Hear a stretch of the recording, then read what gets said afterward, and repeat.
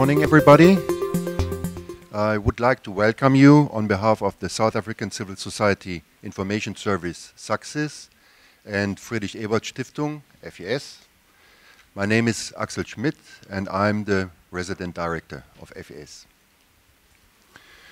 Today's panel discussion is to some extent a continuation of a conversation that Fazila and I had 1.5 years ago about the pros and cons of a tax-based universal social protection, as, for example, the envisaged NHI, National Health Insurance. And in our conversation, we came up to the conclusion, or premature conclusion, that such an endeavor, such a project would find quite a lot of resistance in South African society. And the success of such a huge reform as the National Health Insurance would need, in particular, the buy-in of South Africans' middle class. As an observer, I'm not South African citizen, but I'm living here quite some time, and I've followed the debate about the National Health Insurance and the general notion of universal coverage. I think there are two sticking points.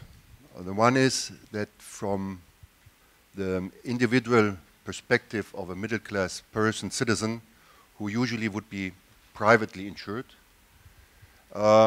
he feels or he has the feeling that such national or universal health insurance would deteriorate, let's say, the quality of his currently private insurance to some extent. On the other side, the voices are coming from and the concerns are coming from the so-called health industry. Health industry brings in a lot of rational arguments why it's not going to work, why it will be difficult, and so on and so forth. I think, and that is my personal view, at the end, opening, let's say, the current private health sector to a general large public would mean a loss of profitability for them, and particularly as it is a linkage between public and private, that the public in that way, the South African government or let's say the scheme that would then refund the private hospitals for services that they deliver to the general public, maybe these payments or these refunds are coming in, let's say, late, too late, or maybe, if at all, for whatever reasons are. So that is, from my view, two major sticking points as I followed the debate. Nonetheless, as the discussion of the National Health Insurance has progressed over the last years, I think it is a good idea to come back to our previous reflections and to talk about this type of resistance. In particular, to as well convince or open up, warm up South Africans' middle class for the idea of universal coverage. And therefore I would like to take this opportunity to make a plea. A plea in the sense that, in my view, a universal coverage or a universal social protection for all citizens can create more equality in South Africa. And in particular, South Africa is condemned currently in a situation where you have high inequality. My view is living in a society where there is equality and citizens are more equal than as here, contributes much more to a social peace in a certain way. And secondly, as well, from an individual citizen's point of view, middle class considers social mobility always upwards. Well, that's fine when I'm young. I have the world in front of me. I feel my strength. I'm going to master all what is going to happen. So why shall I care for health insurance or for social protection?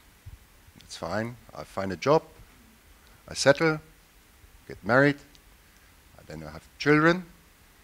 well, then they need as well to be covered somehow, because that's part of my responsibility as a parent to take care of my family, and as well extend this responsibility in terms of protection, social protection. All right? I may be able still to finance a private insurance scheme for my family. Then I'm getting older, I become senior, and suddenly, let's say, mechanisms of capitalist society kick in. I get retrenched. With 50, 2 children, adolescents, going to school and whatever, and now suddenly no money coming in. Cannot continue to pay my insurance, and then my slide downwards, and was I perceived me as middle class, I'm upwards and I'm striving to get up and up the ladder. I'm going to slide down very fast, and my family with me downwards. So I come from a country where we had or have universal coverage, and I really enjoy and I feel privileged to have it, and I feel as well, and by experience, that has contributed, at least in the German case, but as well in other European countries where we have this type of universal social protection, has contributed for our social, societal stability on the one side, and as well as on an individual level of feeling safe, even with all the risks that life may encounter. So therefore, I'm very grateful that we can invite to or hear what we reflected upon, Fissela and I, some months or 1.5 years ago, to share this with some outstanding South African experts today.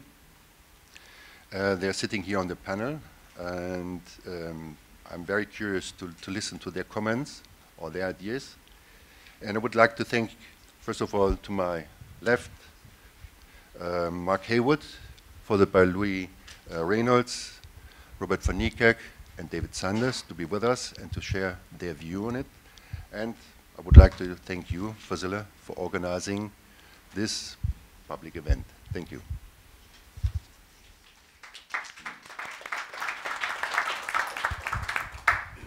Thank you very much, Axel. Hello, everybody. It's lovely to be here in Cape Town.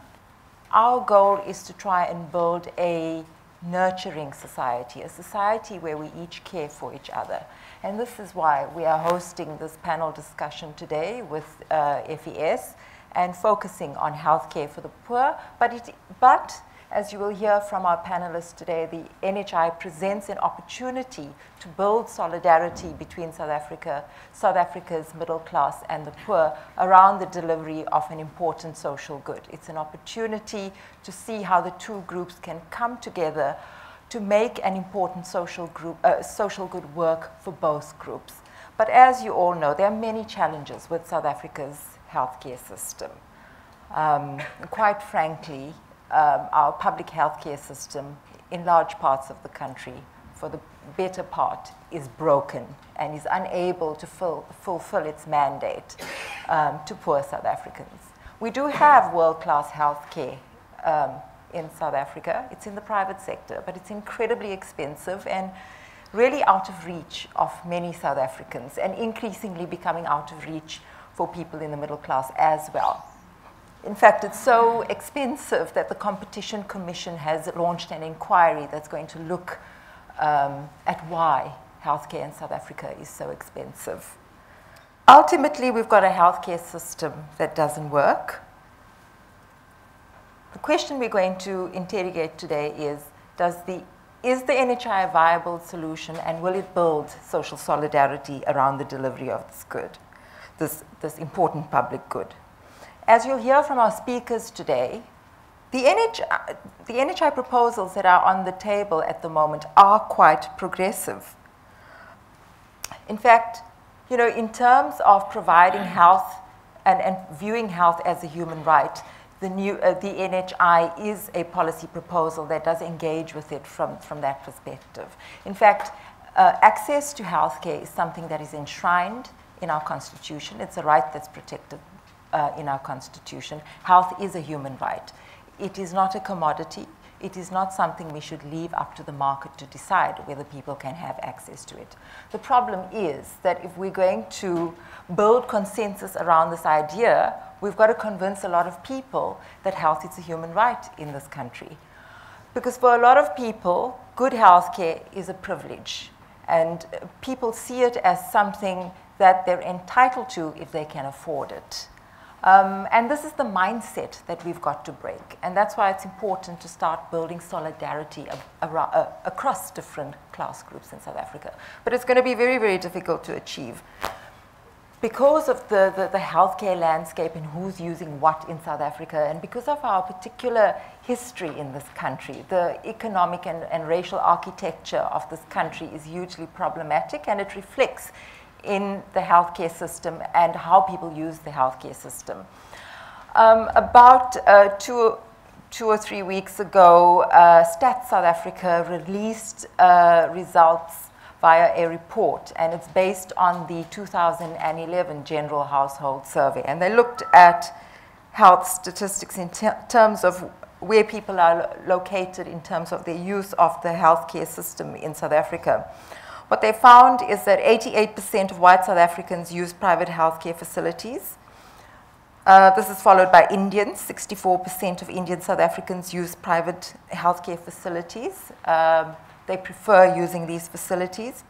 At the same time, 81% of black South Africans and over 63% of colored South Africans are using the public healthcare system in South Africa.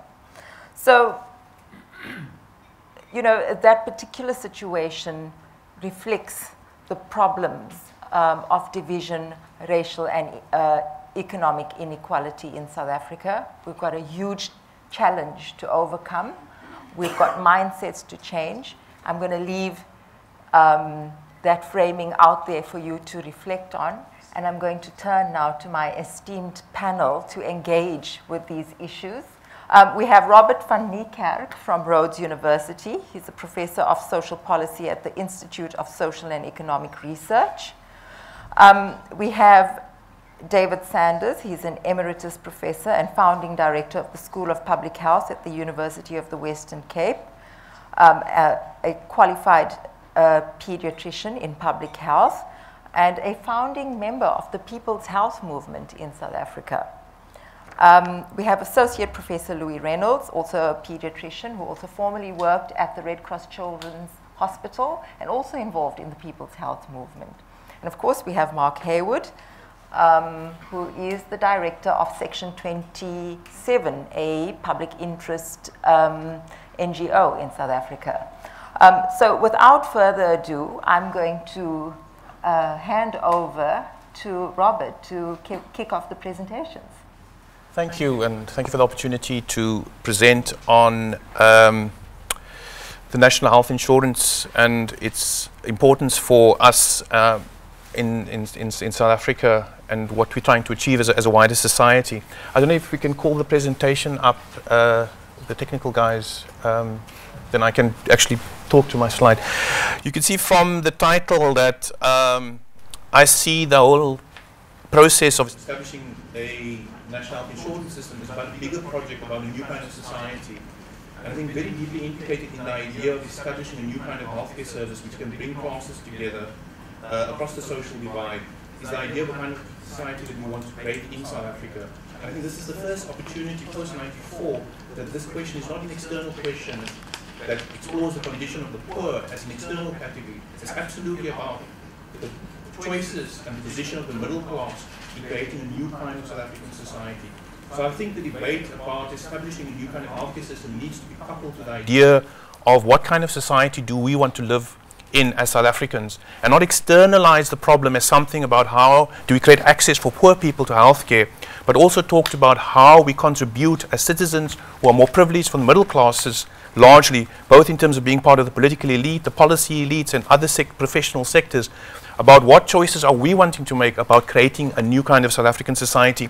And I absolutely believe that the debate around the national health insurance proposals and how it's resolved will be a litmus test for the kind of society we want to create in South Africa, and that will either be a more polarized, fractured society based on class and social and racial inequality, or a more inclusive society. So I think we shouldn't lose sight of that bigger agenda, and that's why I call my title the kind of future society we want to create in South Africa. Sorry, let me just call my...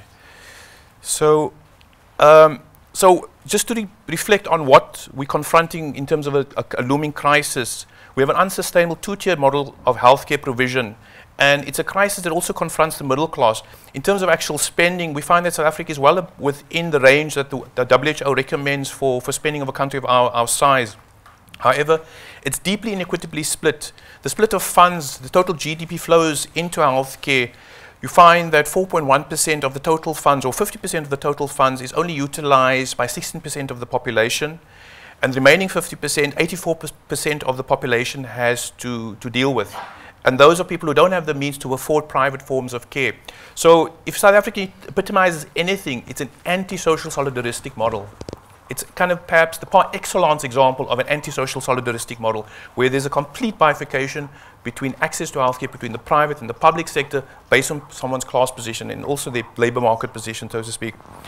But for the middle classes, it's also becoming increasingly unsustainable because private healthcare costs have increased by 120% over the last 10 years. And it's based on an unsustainable commercial model of healthcare provision, which reflects a mismatch between services and costs.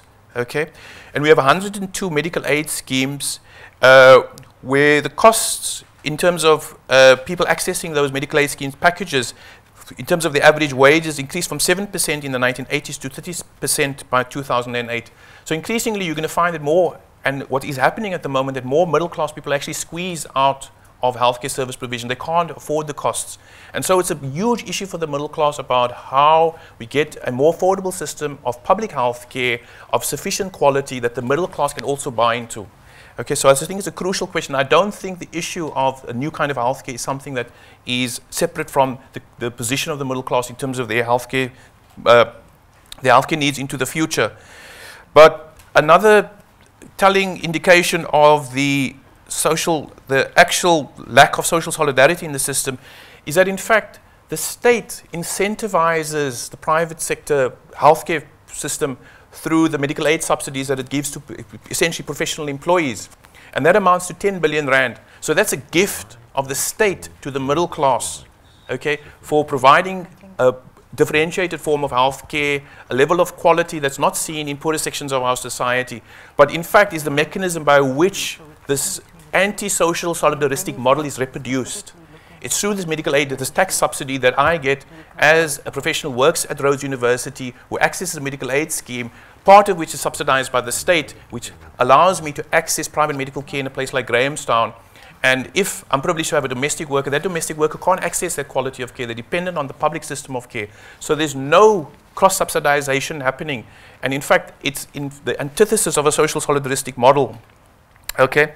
And the cost, it's the extremity of the differentiation reflected in the fact that private patients, 11,150 rand is spent on private patients compared to 2,760 cents per capita on public patients.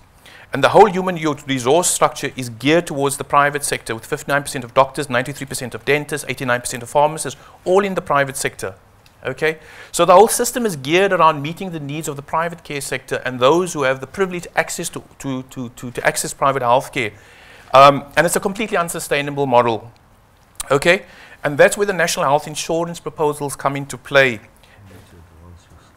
Oh, sorry. Oh, sorry, have I not got you on the slide?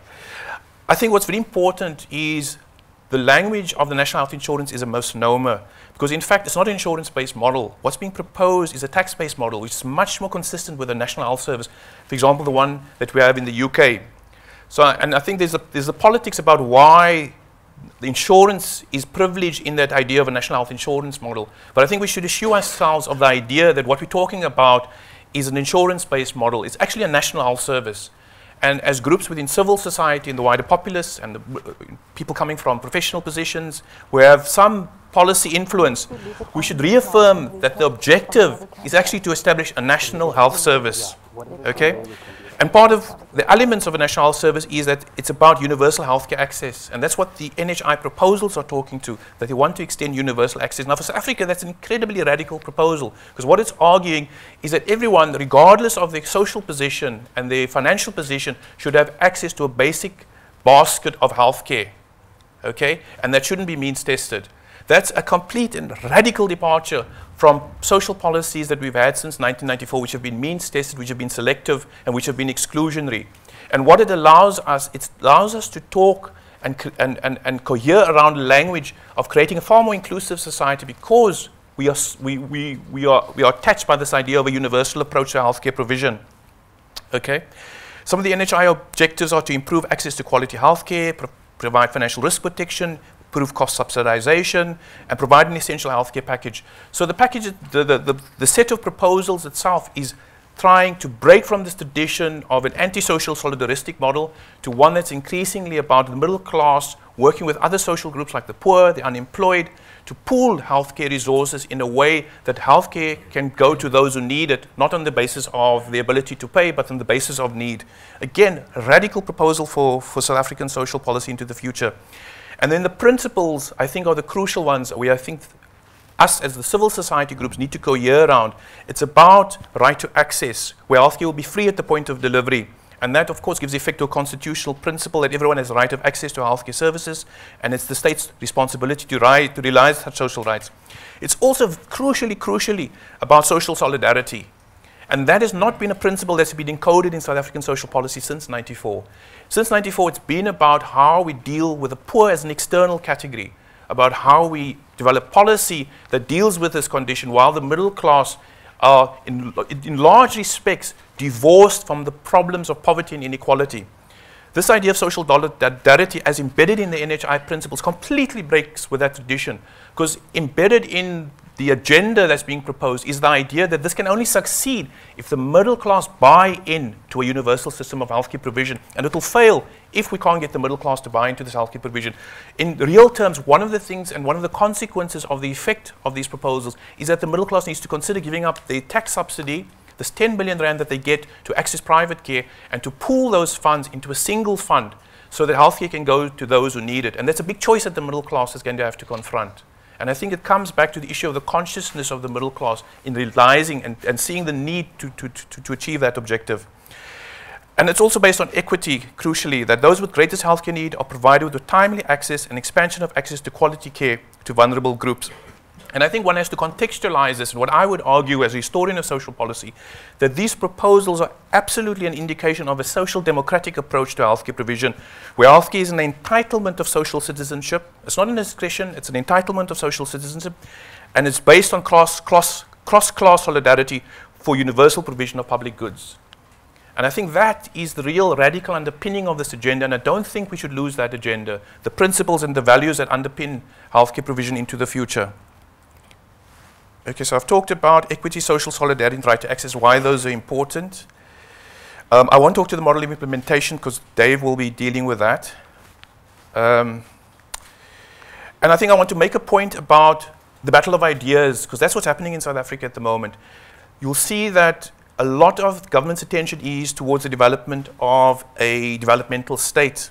However, and how it's framed is quite exclusionary. For example, President Zuma said, we are building a developmental state and not a welfare state, and the social grants will be linked to economic activity and community development to enable short-term beneficiaries to become self-supporting in the long run. There's a sort of polarization between the idea of a developmental state and a welfare state. And it comes back to this idea the welfare state causes dependency as a kind of rehashing of kind of a new liberal language that we saw in Thatcherite Britain in the 1970s, where essentially there was an argument that the state needs to pull back, the market needed to provide people's social needs, for people's social needs and social goods. However, and this is where the battle of ideas coming, if you actually look at ANC policy, it talks to universal primary education, it talks to a national statutory social insurance arrangements, it talks to, and of course, most importantly, the national health insurance proposals, which are about universal access, and the main source of revenue being an NHI fund, which will be tax-based. Okay. Now, these are all the key attributes of a social democratic set of policies. So there's a policy schizophrenia in the ANC.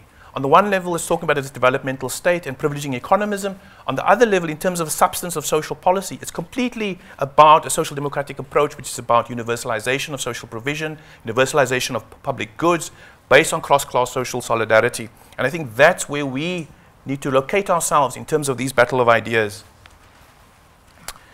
Now, I think what's quite important is to also understand that that embedded in South African history, in the policy history, is deeply embedded is this idea of a national health service, and one that is universal, and that one is which is state provided. And I think the starting point for me is to look at, for example, the Gluckman Commission of 1942 to 1944, perhaps the most radical set of proposals that ever emerged about healthcare reform in South Africa. And in fact, I would say that is the most radical form of proposals that emerged. And essentially, Gluckman was sat in the 1940s. It was a committee of the split of the Smuts government of the time, but was led by a radical progressive called Henry Gluckman. And what his vision was to establish a national health service in South Africa that would be non-racial, that would be democratic, and that would be based on preventative health care. And in this, his prognosis of the problems of South African healthcare was that the mere provision of mere doctoring would not provide more health. So essentially, he was pushing for a preventative healthcare model. He talked to the problems of South African healthcare being a spectacle of divided control, poor coordination, overlapping and maldistribution, and gaps, and a crazy patchwork of provision. We know this because this is very similar to what we have currently. And he also talked to the proper integration and coordination of the various health services would be better achieved if the services were nationally planned and directed. So essentially, Gluckman was arguing that if you want to achieve a national health service in South Africa, if you want to have provision for all citizens in the country, you needed to nationalize the healthcare services. And that would needed to be based on the surrendering of the provinces of their control of the healthcare services. So the state needed to take control of the healthcare services, and the delivery of the health services would be decentralized into 20 regions and be based on 400 preventative health centers. And he was very influenced by the work of Sidney Clark, who developed the Polela experiment, the preventative healthcare model. And crucial, he said that it would be based on essentially funded health tax, and the principle is kind of epitome of a social democratic approach, which you said that healthcare should be funded on an equitable basis from each in proportion to his means, instead of inequitable from each according to the degree of his ill health. And this is proposals that emerged between 42 and 44. Okay? And what's crucial as well is also to indicate the historical support for these proposals. You found, for example, the civil society groups, including the trade unions, the political parties, the ANC, the Communist Party of South Africa, were fully supportive of the Gluckman proposals. And I think it's important to reflect on what the Medical Association of South Africa were willing to say about these proposals. They said, we are prepared on our own initiative to surrender some of our independence and to become, to some extent, a socialized profession. So the Medical Association of South Africa in the 40s was saying, yes, we're prepared to be socialized. In fact, we prefer to be socialized. But we know that in terms of where the country is politically, what we need to establish is a nationalized healthcare service. So this is the depth at which there was the support for a national health service in the 40s. And these proposals, of course, failed to be implemented because Smuts rejected the idea that the provinces the control of healthcare should be taken away from the provinces. And so the proposals were shelved. And I think part of our historical agenda is how do we reclaim the impetus of what Gluckman represented which was the impetus towards establishing a universal national healthcare service. But historically, you found that the idea of a national health service was also very deeply embedded in the ANC. For example, the ANC under Kuma produced this very important historical document called African Claims, which had a Bill of Rights, and which represented, I would argue, the first emergence of a social democratic approach to South African state. He talks to the right of every child to free and compulsory education, equality of treatment with regards to income maintenance, and most importantly, the establishment of free medical and health service for all sections of the population. So that's ANC policy in 1943, perhaps the most crucial ANC document to emerge in the 40s, a document called African Claims. It's reflected again in the Freedom Charter, where Albert Luthuli was the head. A right to free state-provided healthcare, preventative healthcare scheme to be run by the state, free medical and healthcare and hospitalizations provided for all, special care. So you can see that historically this idea of a national health service, and in fact I would argue a social democratic healthcare service, is very deeply embedded in ANC history. And this discourse reflects a discourse that was influenced by what was happening in Britain at the time, which was at this Labour Party establishing the welfare state based on universal access of the poor and the middle class to a single form of provision, and that there was this cross-filtering of ideas. And I think we must not lose sight that embedded in this idea of a national health insurance in South Africa is this very strong and powerful policy history which is aiming to establish a national health service. And I would argue that what we're trying to achieve here is the completion of this incomplete historical project, which is establishing a South African national health service which will be more inclusive. Of course, after 1994, you found that this, again reflected in key policy documents like the RDP-based document, was the idea of universal provision of social policy, including a preventative healthcare service, a national healthcare service. It was reflected in the ANC's election manifesto. It's reflected in the 90s in ANC policy thinking about establishing a national health service. It's reflected in the National Health Plan for South Africa in 1994. What I'm trying to argue here is that there's been a complete consistency of ideas around establishing a national health service, but that those ideas are displaced after the ANC comes into power.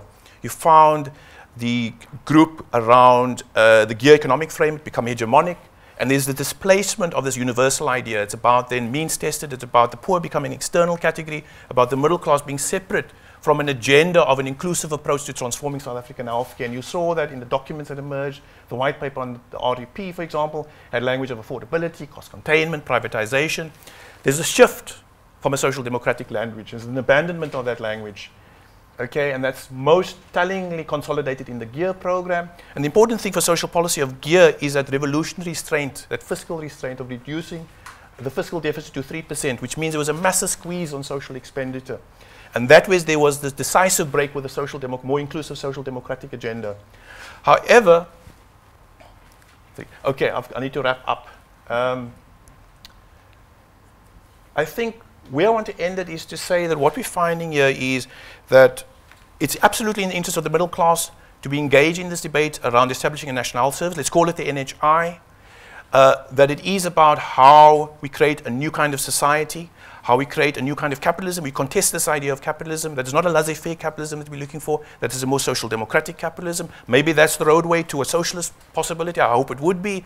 But I think that's where the level of the contestation has to happen. And that it's about coalition building and social compacting, where the value basis around universalism and social solidarity. I think the NHI proposals and Minister Motsoaledi gives us a profound opportunity to reclaim that redistributive agenda that's historically embedded, I think, in ANC policy since the 1940s. And I think the political education issue, it's about the middle classes now. I think it's about the consciousness of the middle classes and getting the middle classes to increasingly buy into the idea of universal public goods, like, for example, the national health insurance system. I think that's absolutely possible. And I'd conclude that where the foci needs to now rest is to reclaim this historical agenda by talking about establishing a national health campaign. A national health campaign that can bring together social groups across strata and bring the middle class into a coalition that can start to talk to the establishment of a universal national health service in South Africa that the middle class can participate in equally with other sectors of society. And I think if we can achieve that, then we will create the bridgehead to the possibilities of a new kind of South African society, a new kind of inclusive South African society, which we're all struggling and still struggling to achieve since we achieved democracy in 1994. Thank you.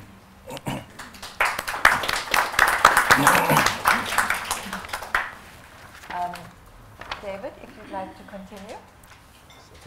Okay, so I'm going to very quickly cover how we're doing in health, some of the major reasons for our poor performance, looking at issues both outside and within the health sector, and then I want to focus a bit more on some of these key new policies, the NHI and the current approach to implementing it, which is called re-engineering primary health care, look at some of the challenges and opportunities and some priorities. So, how are we doing?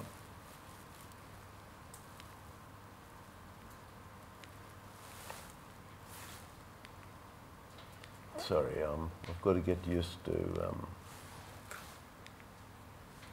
So, this graph, you may not be able to see all the countries from the back, but this plots wealth against health. So wealth is on the horizontal axis, going from very little up to 50,000 US dollars. And on the y-axis, the vertical, it looks at life expectancy at birth. So you will see that some countries are above the line, like Bangladesh. It's doing better than you might expect for its level of wealth. China is also above the line, and the size of the circle is the size of the population. Where's South Africa? As you can see, we are way, way below the line. In fact, our life expectancy would be more in keeping with countries such as Cameroon or Niger. So these are some of our health indicators. And as you can see, life expectancy is extremely low. Infant mortality, that is deaths before 1 year of age, are extremely high. And there are big provincial disparities, 3 times as high in the Eastern Cape as in the Western. Under 5 mortality, similarly, very high. And again, over twice as high in KZN versus the Western Cape, and a very high maternal mortality, that's deaths of women associated with pregnancy and childbirth. And I think you know we have the world's biggest HIV epidemic. So it's clear we have huge inequalities, and the inequalities really bring the average down. That's why we perform so poorly, because our most populous provinces have such very, very poor health indicators. So this is a slightly old slide. Don't pay attention to the actual levels. But on the extreme left is Western Cape, and on the extreme right is the Eastern Cape in terms of young child mortality. And even in Cape Town, this is some work from some years ago done by myself and colleagues, looking at what were then the 11 sub-districts of Cape Town. And you can see infant mortality, the percent of households below the poverty line, HIV prevalence and percentage unemployment is concentrated in a few of those districts. You see we have our own twin towers in Cape Town still existing. Of course, this is not confined to South Africa. Even in a country like Canada, there are big differences in life expectancy between the lowest income group, a tercile, that's 33% of the population, and the highest income. But of course, the disparities are not nearly as great as they are in South Africa. So what's causing this? Well, we've got 4 what are called colliding epidemics. Everyone's familiar with the HIV and TB one, with the problems of young children and mothers, and this relates especially to malnutrition and infectious diseases, diarrhea, pneumonia, newborn deaths, and so on. We have a huge epidemic of injury and violence, and a gathering and accelerating epidemic of chronic diseases, diabetes, high blood pressure, heart disease, cancers, and so on. This is truly going to overwhelm our health service in the next decade or 2. So what's causing this problem? What are the determinants? You may not be able to read this well from the back, but it says factors influencing infant mortality in South Africa, comparing the poorest 1/5 of the population with the richest 1/5. So in the circle, there is wealth. So you can see in the wealthiest, 20%, infant mortality is 22%, and in the richest, the poorest, it's 87, exactly 4 times as high. And similarly, for education, which is the brown one, rural, urban, the next, and by province, again, Eastern and Western Cape, and finally, by race, black and white. So just note, the white infant mortality is 15 per thousand. And many white people in this country live very well. In fact, most do. But you know, average infant mortality in a country like Norway is less than 5. So even for the best off in our country, infant mortality is 3 times as high as it should be when compared to groups in the global north that are in the same income range. I'll come back to this. What I'm saying is inequality is bad for everyone. Of course, it's worst for the poorest, but it's bad for everyone. And we know that in terms of violence, for example, in our society. It doesn't only affect the poorest, it affects them worst, but affects everyone. So a fundamental social determinant is poverty. This just shows some data on child poverty, where it's shocking that 6 out of every 10 children live in households with an income of less than 575 rand per person per month. And it really makes me mad when I'm teaching, people talk about the poor misusing their money. And I always say to them, excuse me, could you live on 575 rand a month? And think about it. It's extremely difficult. You have to be very clever, actually, to live on 575 rand a month. So this is the income share by decile. The population divided up into 10%. And you can see that 90% of people have a very, very small percentage share of the income. And 10% share 55% of total income in this country, and it's getting worse. There's 1993 compared with 2008. So what about the health sector itself? I've talked about some of the social determinants outside the health sector. What are the key challenges to improving access and quality? So there was a series published in the prestigious Lancet journal a few years ago, and they came up with 3 issues that the health sector, 3 actions that need to be taken. One is regarding the health workforce. More skilled and more dedicated workforce. Sustainable and equitable access. That means access for everyone in terms of their need. And competence and accountability of managers and leaders. So let's look at health expenditure. Louis kindly provided me with these slides. So if you look at South Africa's health spending in the panel on your left, you can see that, and this goes by years, you can see that it's gone up pretty sharply, and it is way above the Africa region average. In fact, we spend more per capita than any other country in the region, in the Africa region. And I show on the right panel, because I'll come back to it, a very poor country, Rwanda, where you can see they spend far less than the regional average and far, far less than South Africa.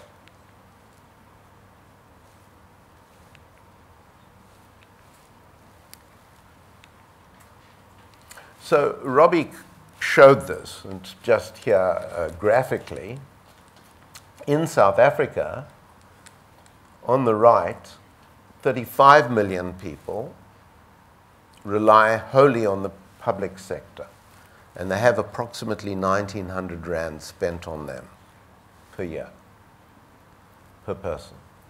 And on the left, the 8 million, about 15% of the population, 16% that rely wholly on the private sector, and they have about 11,300 rand spent on them. And in the middle, there are people, 8 million, who use both.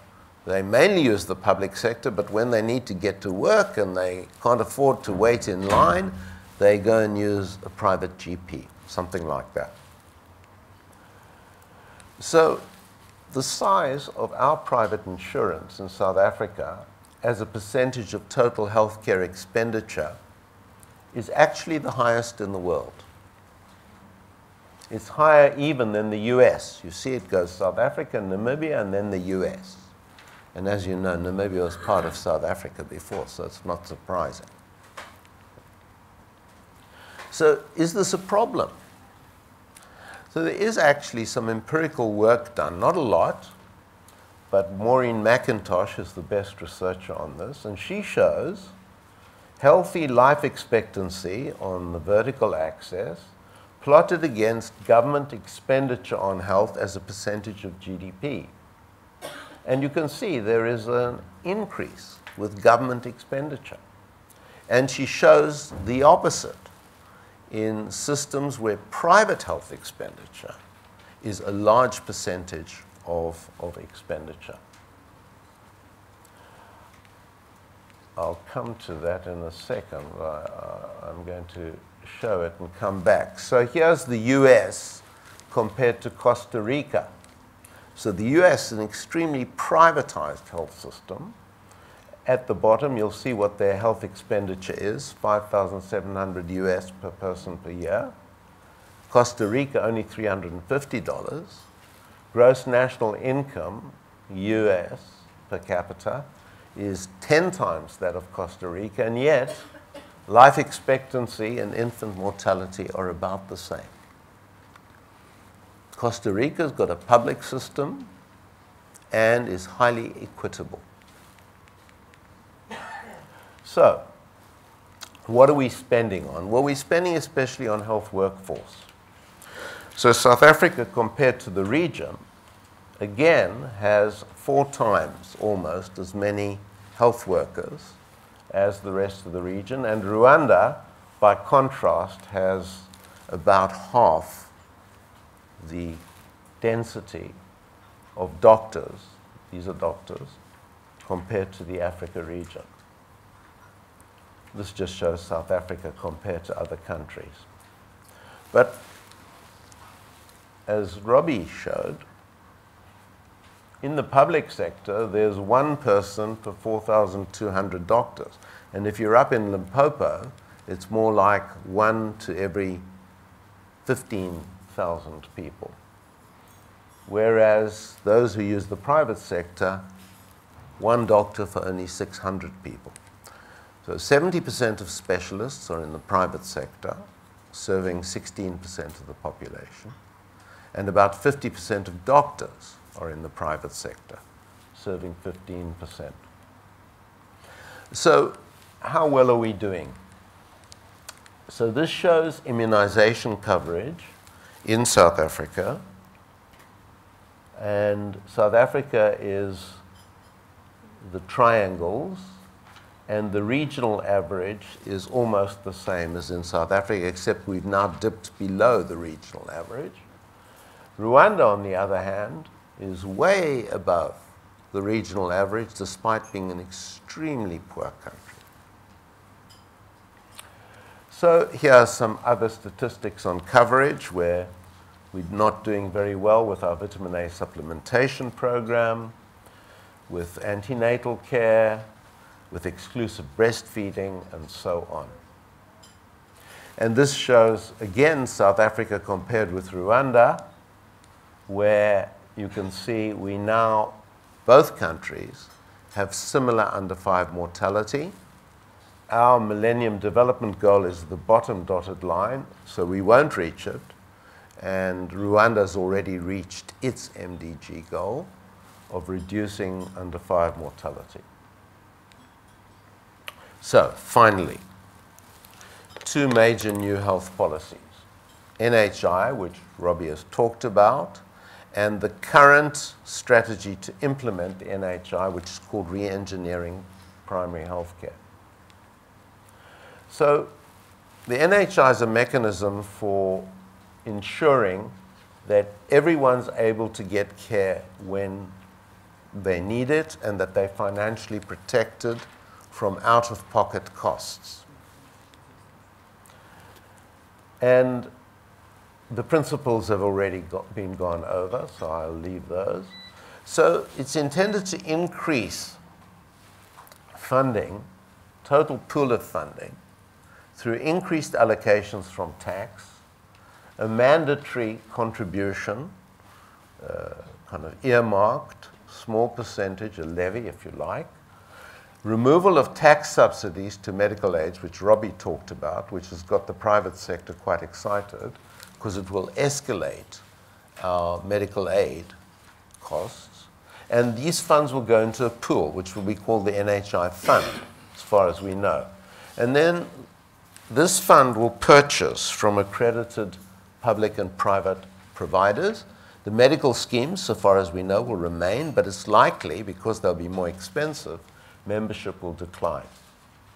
So there'll be an Office of Standards Compliance, which has already been set up, which is accrediting facilities, and currently NHI is being piloted in 11 districts through re-engineering of primary health care.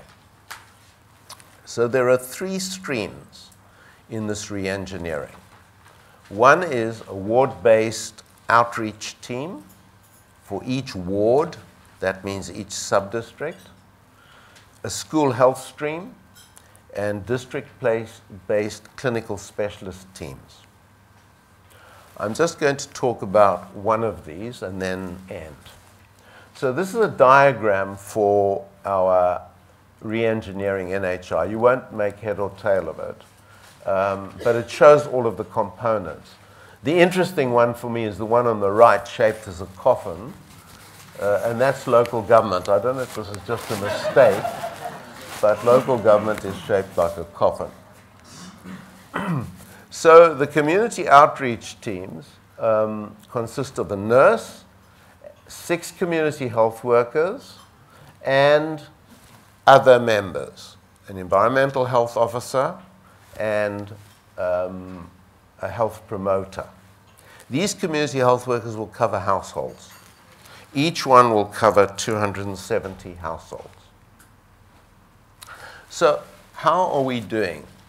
There's recently been, and it was presented just a few weeks ago to the Portfolio Committee, a 12-month progress report. And I've just got some of the slides. So there's a green paper, and I believe we have some copies of People's Health Movement response to the green paper in the room. And a white paper is under preparation. So these 11 pilot districts.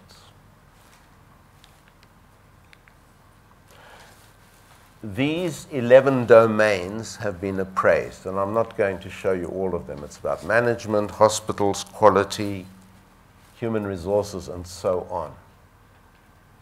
So green means nearly or completely achieved, yellow partially, red minimally.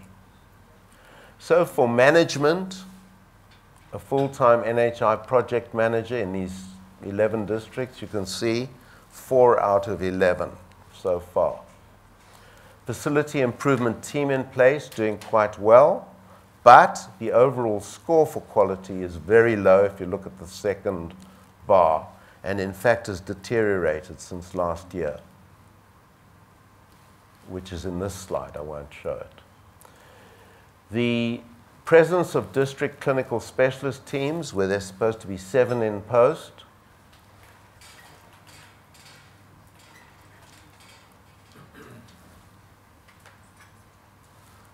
that only 2 have members in a full complement.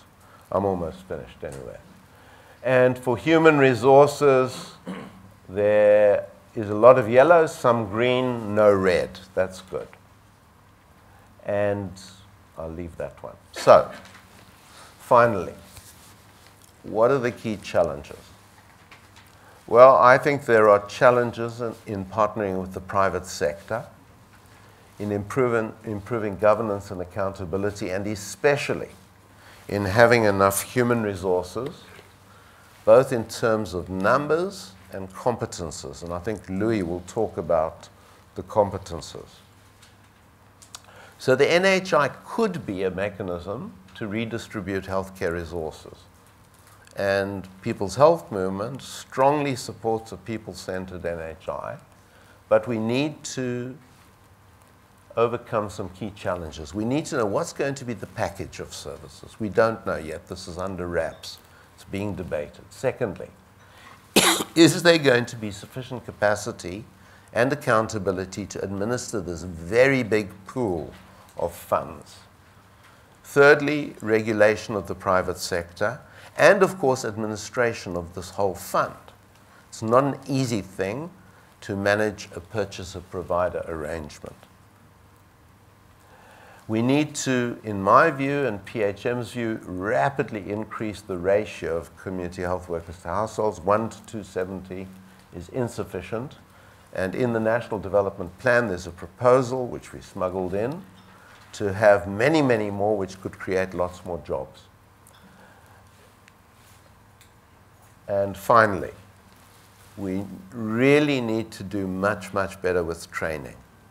We haven't got enough people, they're not in the right places, they're not properly orientated, and if government doesn't invest enough in creating more posts, training more people in appropriate ways, and finding ways to get our quite large complement of health practitioners out there, I think we're going to have a problem in implementing this.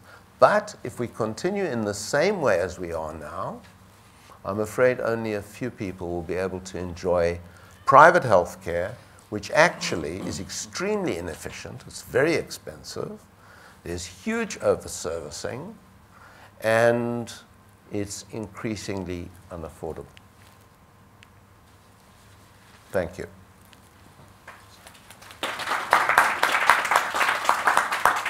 Thank you very much, David. Louis, if you'd like to start with your presentation.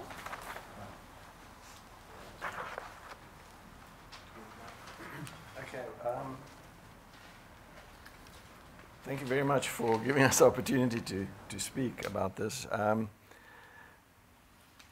I was asked to look at the experience of Red Cross Children's War Memorial Hospital as a possible model for how the NHI could work, because it's a public sector hospital that sees both private and public patients and trains health professionals. And so I'd like to start off by looking at that. So can we have the image of the first slide? So this is the slightly unusual view of the Children's Hospital because it's taken across the Rondebosch Common. Can I move this on? And just to remember, it's a war memorial. The hospital was started by public subscription when some returning soldiers from the Second World War decided to establish a war memorial. And they decided they didn't want a statue or something like that. They thought a children's hospital would be more appropriate as a war memorial. The Red Cross Society was not really very instrumental except as the channel of the funds.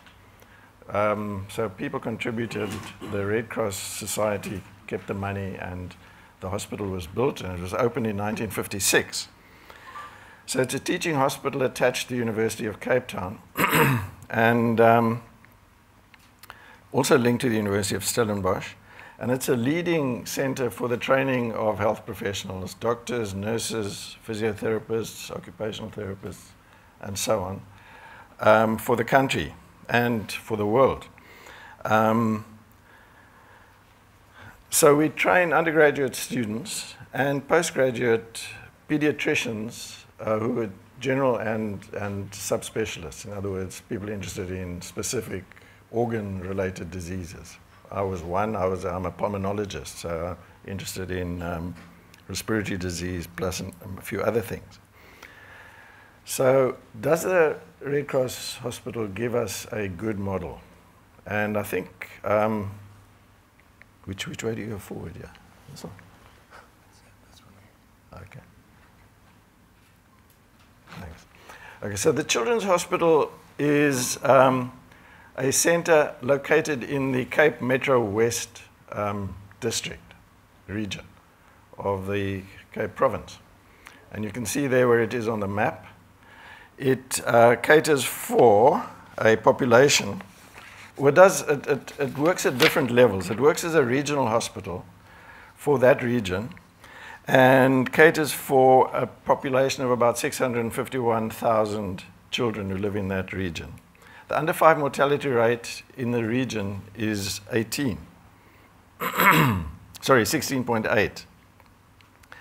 Compared to the countries now, which has come down to 42, mainly because of the success of the prevention of maternal to child transmission of HIV.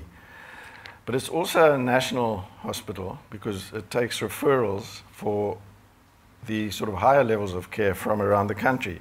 So in 2012, there were 22,500 admissions to the hospital, a death rate of about 8%, and that's high because of the severity of illness. Now, where do the people come from? They come mainly, I'm talking now about the public sector patients, come mainly, and they more than 90%, if not more than 95% of the hospital admissions. So they come from areas like this, where the townships around Cape Town. And that's the patient care side of it.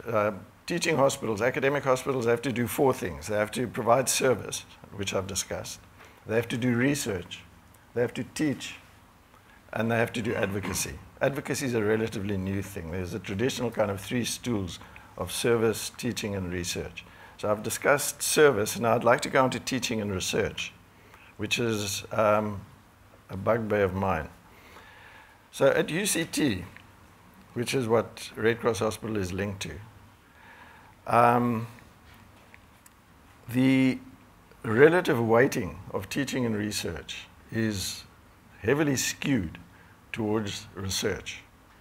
And that's easy to understand. There's huge money in research, and some of it is completely, in my view, irrelevant. It's like comparing one little steroid versus another little steroid for blocked noses. Nothing to do with what the country needs, but big money. Now, so this balance needs to be restored into something more equitable. I'm not saying research is all irrelevant, but a lot of it is, and it's pointless. Even the relevant research is pointless unless it actually gets to where it makes a difference to people's lives. Now, the teaching side of most universities, this applies around the world actually, is undervalued. And teaching is kind of, we teach the way we were taught. There have been big advances in the way people learn and acquire knowledge and produce knowledge, which is not really benefiting health professional education. So recently in the Lancet, there was a big article on training health professionals for the 21st century, which I won't go into now. But you know that David spoke about re-engineering primary health care. And that is the sort of basis of the National Health Insurance proposal. Robbie spoke about the importance of developing a health system, and that actually what we're doing is working out a way of providing the country with a kind of health system that Henry Gluckman visualized in the 1940s. I'll say a little bit more about Henry Gluckman because I think Robbie didn't really give him full justice. But this is the primary healthcare approach. Maybe you can't see all of it, but the top of the pyramid is the hospitals, like the Children's Hospital. Then you go down through different levels of the health system. And you have to get into households. You have to get into community. And Gluckman spoke about what he called the modern conception of healthcare. And by that he meant moving out of the hospitals and closer to where people live and into households and looking at the causes of disease and ill health and the causes of the causes, getting deeper and deeper. And our current crop of health professionals just can't do that. You know, that's not what they're trying to do. They're trying to provide technical medical care to people who are already sick. And so if we get the NHI right, and we also extend the thinking that Robert was speaking about to other sectors, then this is possible in this country. So why is it so important to look at the causes of the causes? This is a picture I took recently in Khayelitsha that shows some children playing at a standpipe. That is the water supply to 400 people in that area. And as you can see, it's surrounded by filth. This is not 20 minutes from where we're sitting now, is where the conditions under which people are living. So this brings me to the issue of inequality. Now, I'm afraid I'm going to repeat some of the stuff that David has said. This slide I made a few years ago, it comes from the presidency. It shows you in the blue and green bars the income of the richest 10 and 20% of South Africans. And if you use a telescope from the back there, you'll see two little brownish dots at the bottom. That's the income of the poorest 10 and 20% of the country. This gap is a time bomb. You know, nothing is going to work unless we close this gap. Nothing. Everything will fall apart. And again, this is a recent study by Leibrandt and others that shows you, if you look at this, shows you the cumulative share of the population, and the cumulative share of the income. And if we had an equal country, we'd follow the straight line, so that 10% of the people get 10% of the income, 50% get 50%, etc. But what you can see is the extreme skewing of the income, and it compares 1993 with 2008. And it shows you that things are getting worse. And why they're getting worse? Because inequality is increasing amongst all groups of the population. What you can see is that for African people, colored people, Asian people, white people, income inequality is increasing. It's only that little tiny bracket, the richest of the rich, that are having the growth in South Africa. We've seen spectacular growth since 2004. Sorry, since 1994, since the democratic election. But it's really gone to the richest 10%. And if you look, you'll see that for all other centiles, the share of the income is actually decreasing. And this is one of the reasons why inequality is bad for everyone, because people get anxious. Inequality is a source of stress, major stress in society. It's stressful to the poor because they're worried about their relative position, but it's also stressful for the rich because they're having to close themselves behind security systems and gates and closed-circuit television cameras and barbed wire and stuff. Everyone suffers if there's inequality. Poverty is bad for health. But the gains in health you get from increasing wealth only last up to a certain degree if there's also growing inequality. Sure. So why is inequality? I mean, some of the impacts of inequality, and this comes from the child gauge produced by the Children's Institute at UCT, and I see Catherine Hall's in the audience, who did a lot of the analysis of the data. And this shows you how inequality impacts on people. You know, if you, in the richest 20% of households, no one goes hungry. And as you look down, you'll see that in the poorest, the difference between access to water, I'm talking now, sorry, about children in the country, inadequate sanitation, overcrowding, having inaccessible health facilities because it's too far from home. It's always worse for poor people who already have the biggest burden of disease. And I'll skip some of this. There's inequality, interprovincial inequality, which is shown here. David showed this data, which is the impact of various forms of inequality on infant mortality. Access health facilities from the poorest to the richest people. This shows the number of children who live too far from a health facility. And as you get richer, you know, it becomes more accessible. David spoke about the inequitable system division of health resources between private and public. And here you can see it again. So I won't go into this in detail, but what I would like to speak about is the fact that we live in an unequal society.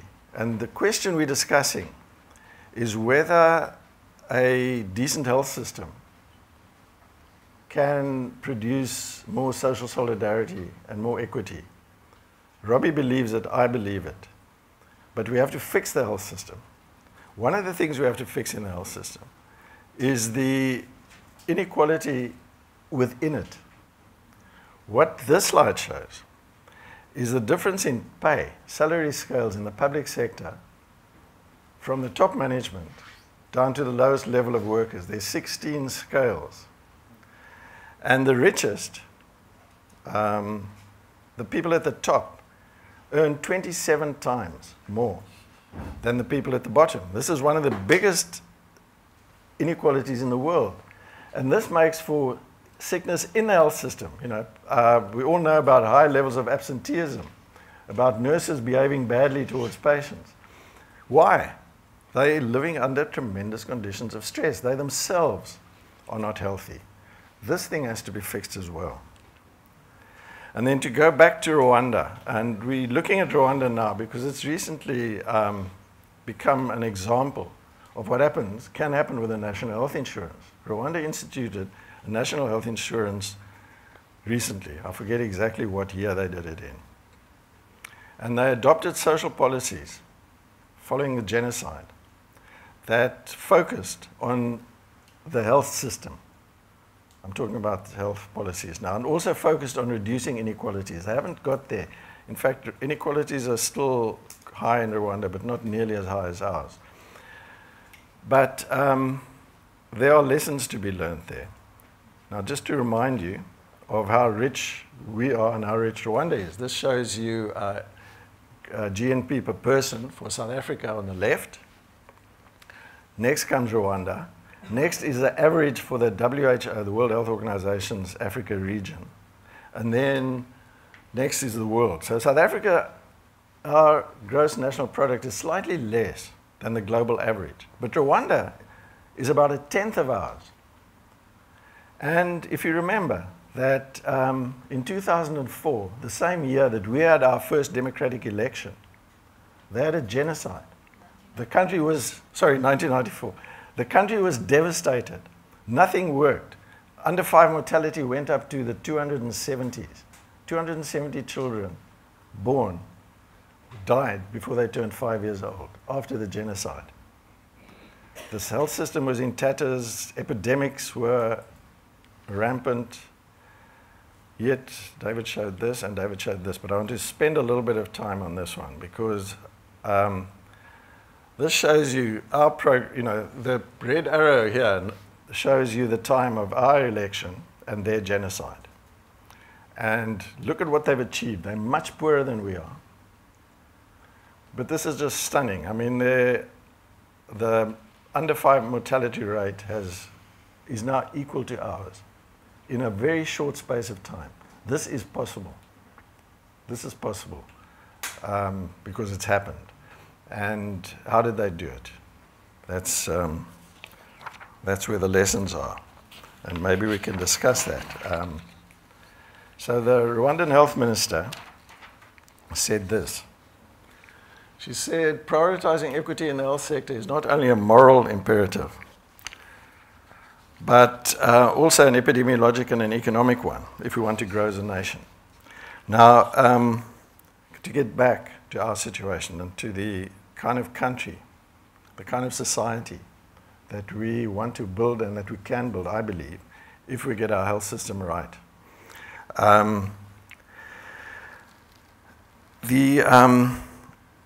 I believe that a decent health system can promote social equity. But I would like to, and I'm sure Mark's going to talk about this, the NHI is a bit of a black hole at the moment. None of us know what's going on. The whole idea about health systems and health system development is that there should be strong community involvement. There should be transparency in how it's done. It's happening behind closed doors. We don't have a clue. Why is the white paper, which has been promised, not emerging? We can kind of speculate. You know, this is a danger when things happen behind closed doors, that people start thinking the worst. And the worst, I think, and maybe it's the truth, is that there's a fight going on behind those closed doors between people with vested interests who are benefiting from the current inequitable system and who want to continue benefiting. And, you know, we have now, I think Robert made this point very clearly, a historic opportunity to develop a health system in this country that will benefit everyone. This happens about once every generation. My father had it. My father was a doctor, by the way.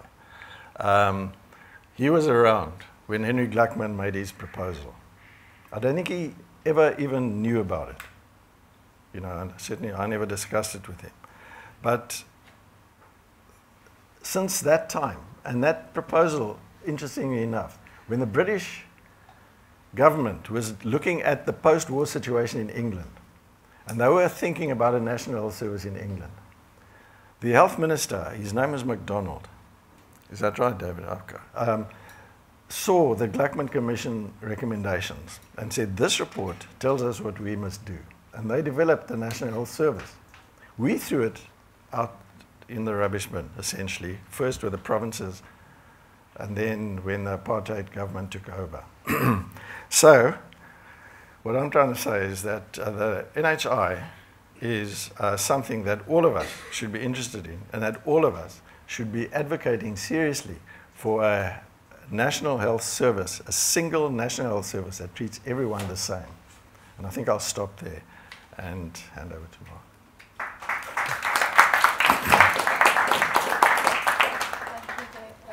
Sorry. Thank you, Louis, and for keeping within time.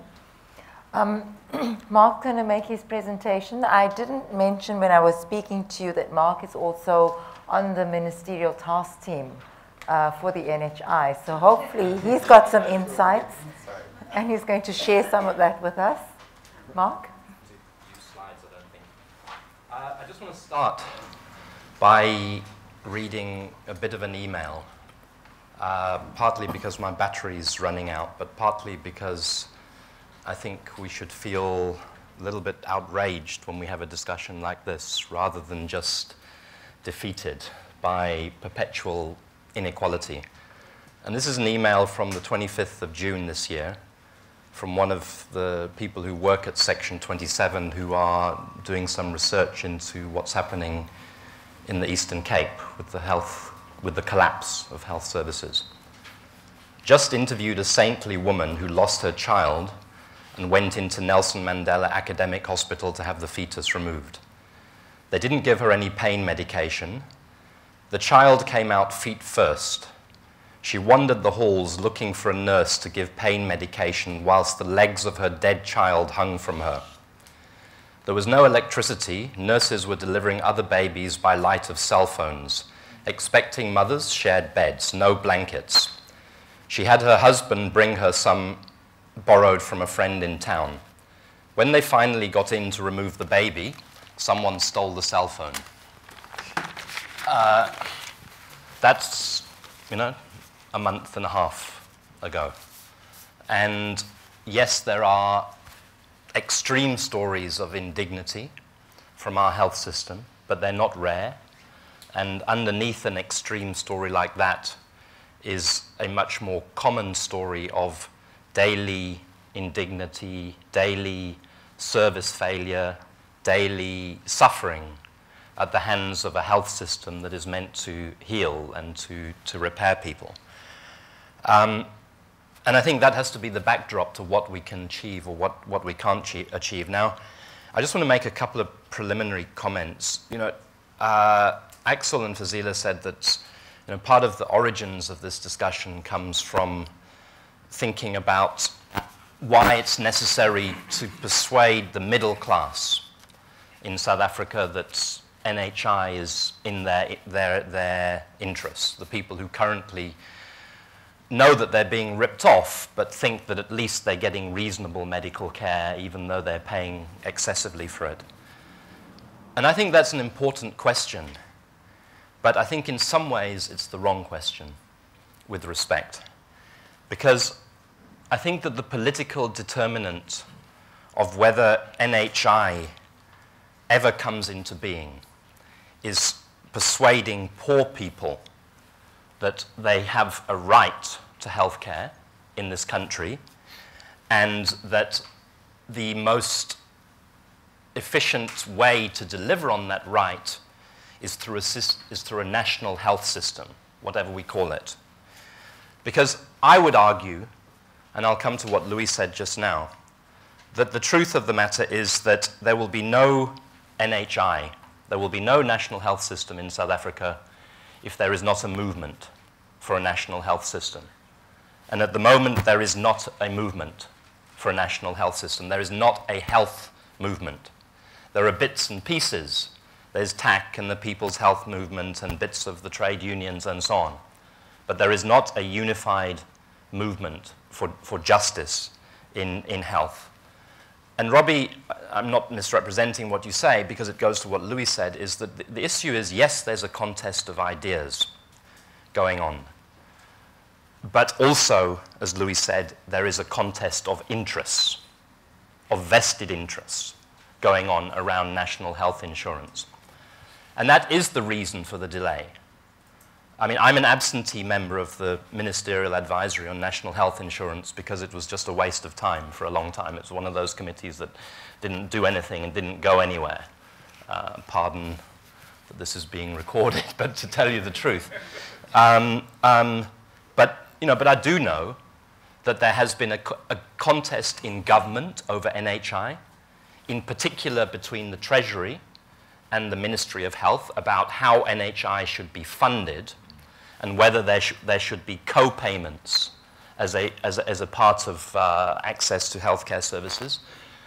And also, there is a contest of vested interests, and I'll say a little bit more about the private healthcare sector in a minute, because as we've seen already, private healthcare is very good business in this country. And nobody's proposing to do away with the private healthcare sector.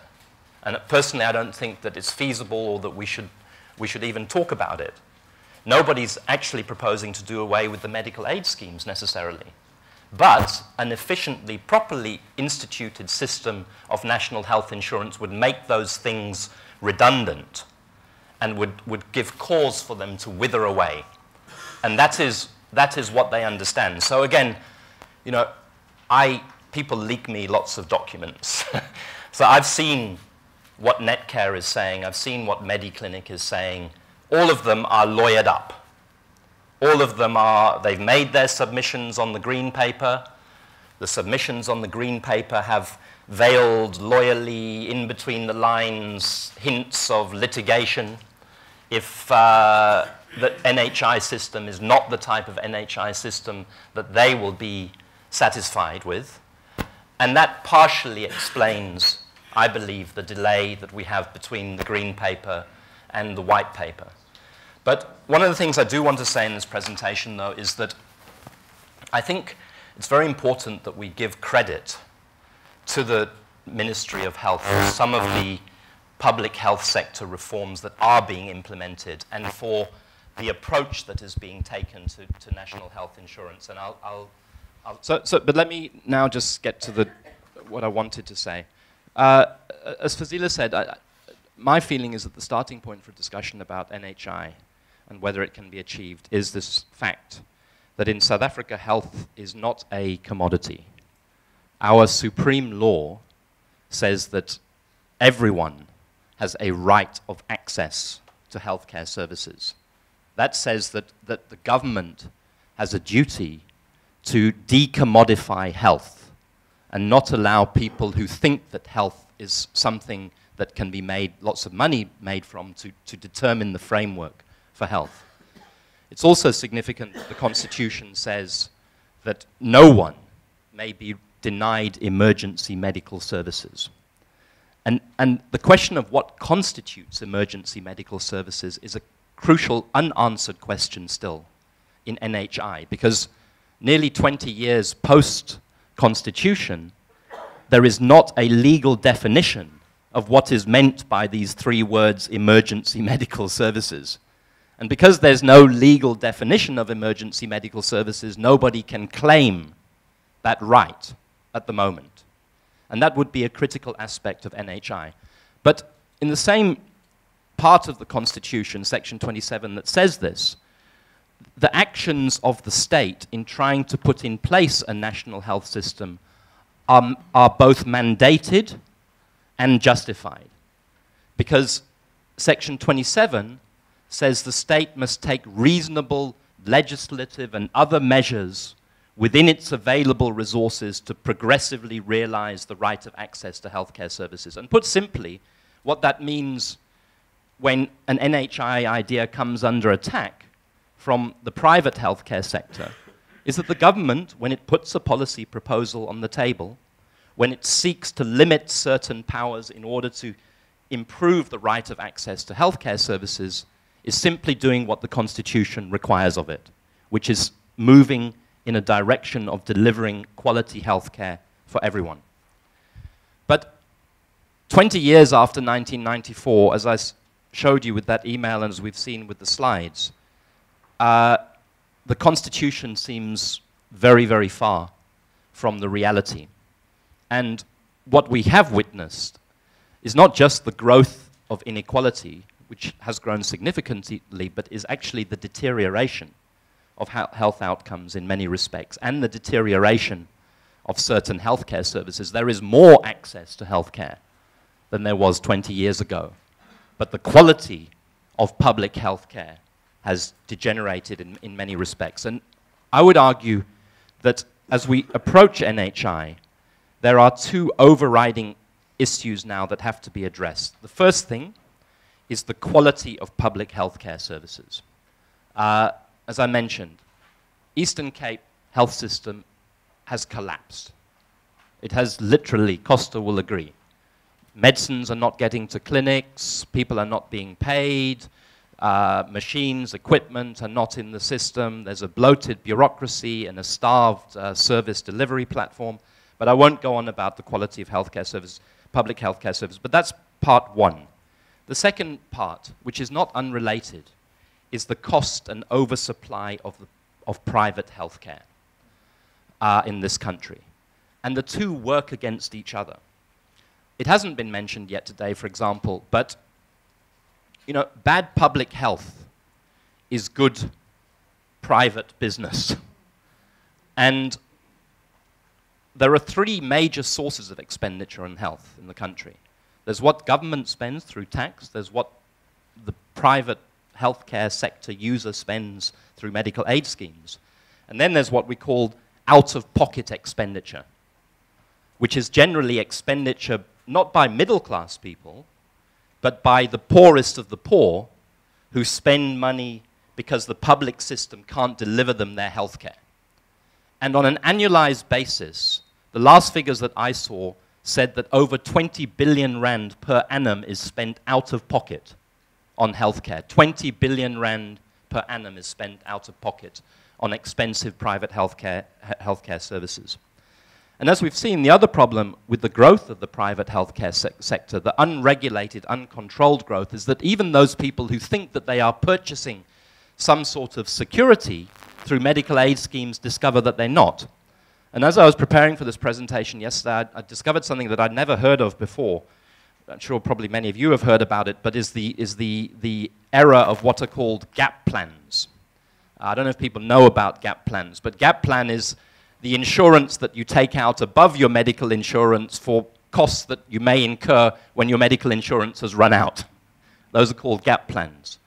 And in the last 5 years, there has been a 5-fold increase in the number of gap plans that people can buy. And there are today 250,000 different gap plan policies that are in existence to help you top up on your top-up. There are also hospital plans, there are also top-up plans, and so on.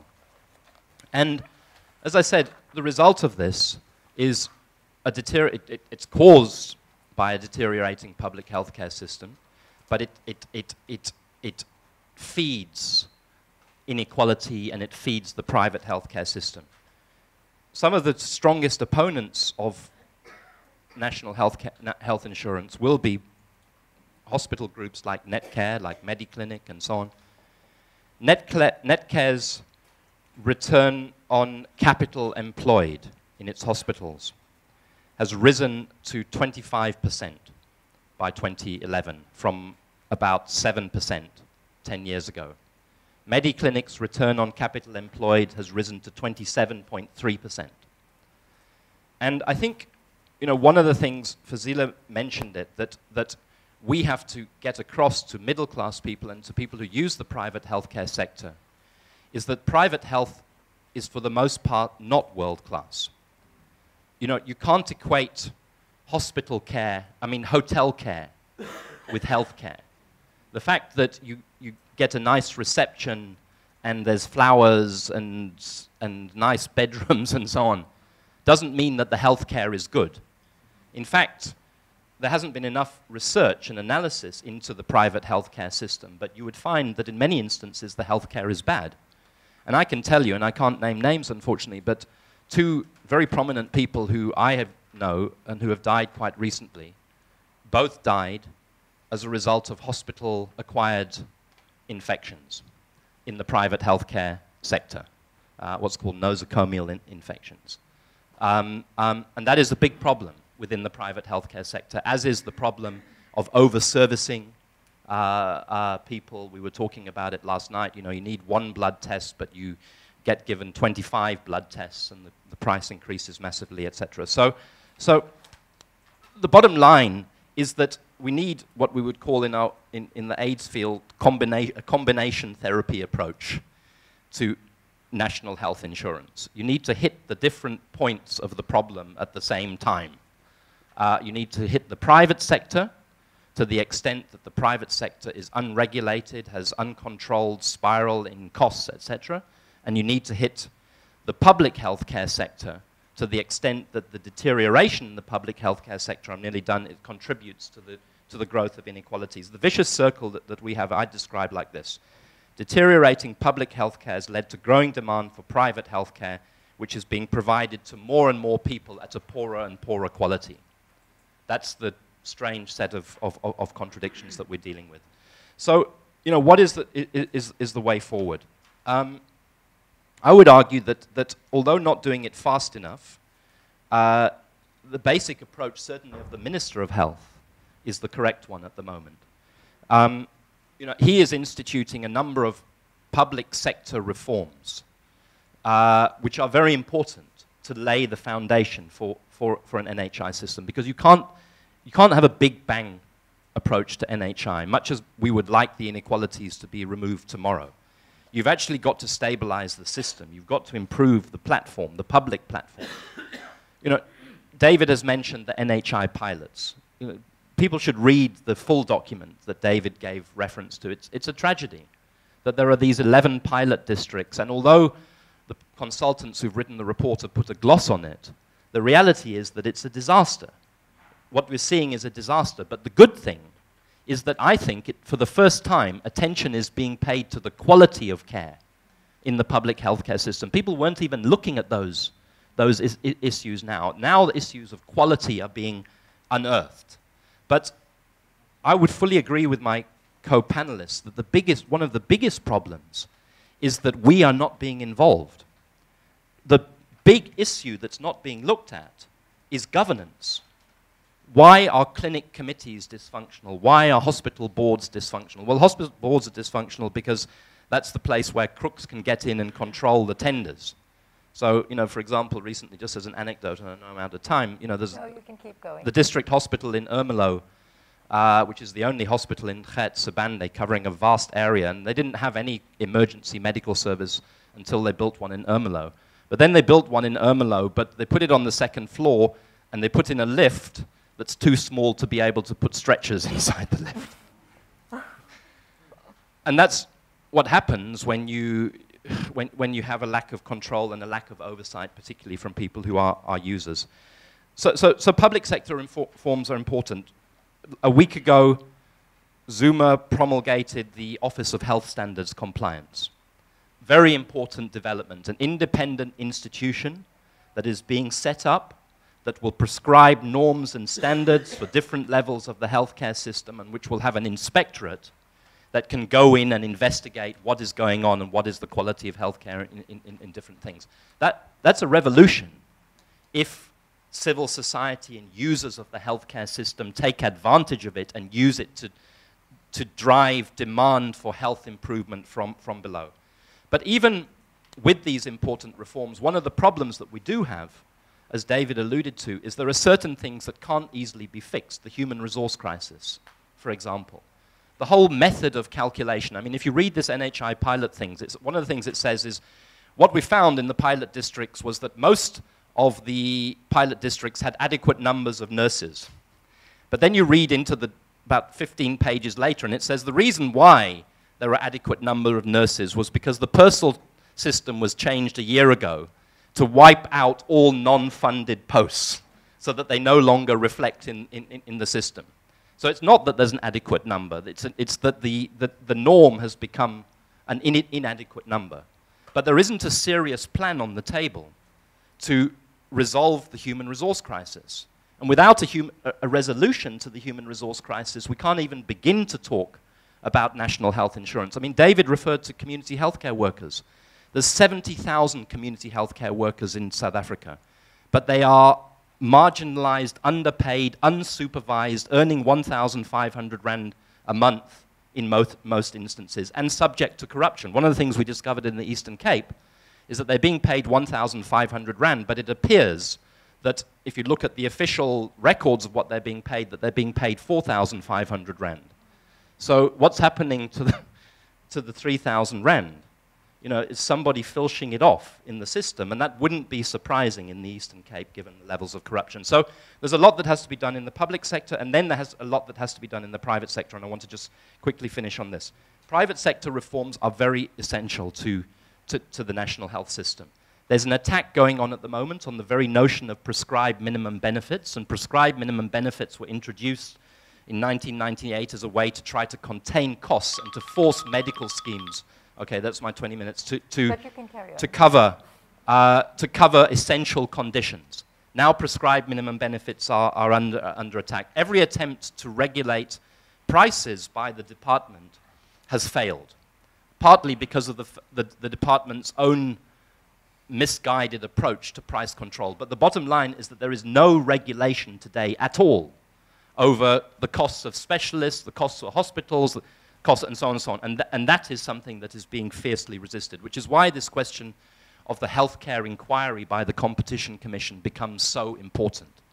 Because if the Competition Commission is able to properly investigate what is going on in the private healthcare sector, it can start to find ways to drive down the prices that can alleviate some of the pressure on the public sector, because more people can afford to get into the private sector, even if it's just a temporary means. Now, I know that's the notion that more people should get onto the private sector may be anathema to some of us because we think there should be no private sector, but it may be a pragmatic way in the short term, if it's affordable and if it's regulated, to take some of the pressure off the public healthcare sector while the public healthcare sector is finished. But the health inquiry, which is meant to start on the 1st of September this year, is already under attack. There are some people some institutions that don't even want the healthcare inquiry to get beyond its terms of reference. So again, it's something that people who have an interest in health and justice must pay attention to. So I think I want to conclude by saying, answering the question we were asked to ask, can NHI be achieved? It can be achieved, but it can't be achieved unless there's a movement for the right to health, unless people like us insist that Motsoaledi and company take seriously our rights to participate in decision-making in relation to health and in the governance of the health system. And coming back finally to the question of the middle classes, I think they are an important sector to bring into the equation of justice, because middle-class people are being ripped off for poor quality healthcare. But middle-class people will only be woken up when poor people start making the suffering that they experience in the public health system visible. And when poor people start saying, well, a few weeks ago everybody jumped up and down about Nelson Mandela and what Nelson Mandela and the 67 minutes, but Nelson Mandela stood for something. And he stood for dignity, and he stood for solidarity, and social solidarity, and cross-class and cross-race solidarity. And so there has to, I think, be some sort of bridgehead into getting that class of people to understand why health is important and why getting a decent and fair healthcare system in South Africa is possible. Yeah, thanks.